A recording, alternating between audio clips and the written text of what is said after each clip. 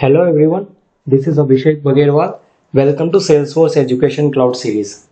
So in this video, I'm going to talk about affiliations in Education Cloud. So affiliation is the kind of a junction object that connects a contact with an account. Okay. So we talked about few types of accounts, that is like administrative, academic program, household, but you do not connect any contact with any administrative account through affiliation. Affiliation is for all other account types except administrative account. Administrative account represents a single contact, that is like one-to-one mapping between an account and a contact. Only one contact can be attached to an account, and that also you do not need to create. Whenever you create a contact, it automatically creates an administrative account. So let's create a household account and let's affiliate a contact under it. Okay, so I'm gonna just click household account. So I'm just gonna say let's say karate household. Okay, and I'm just gonna save it. Now let's go to the contacts, and this is the contact which we have recently created.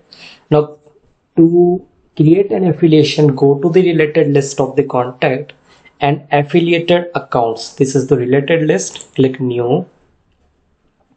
Here you can provide the organization, that is the karate household I'm gonna provide, and role.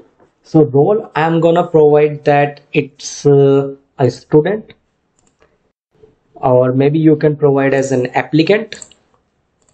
I'm keeping a student for now. Start date, end date, you can provide, let's say start date is 15, that is today, and end date is 31st.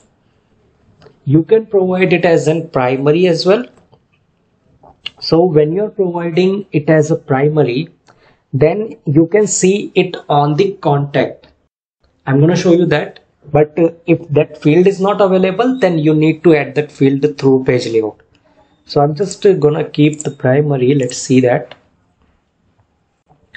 So as you can see, the affiliation is created. Now if you will go to this account, and under this account also you can see that there is one affiliated contacts. Okay, so that is the contact which we have affiliated to this account. Now let's see if we have that field on the contact. Yeah, so the account type which we have selected, that was an household account. So primary household, because we checked the primary checkbox when creating the affiliation, so that is why this field is populated with the primary household account.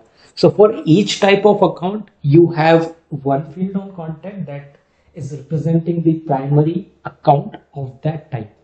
So you will have primary household, primary business organization, primary education institution, primary sport organization, primary academic program, so like that. But only two fields are there on the page layout as of now, but you can add all of them or as many as of them as you needed. So that was all about the affiliations in Education Cloud. If you like it, please like it and comment on it. For more, please subscribe my channel as Abhishek Bagerwal. Thank you.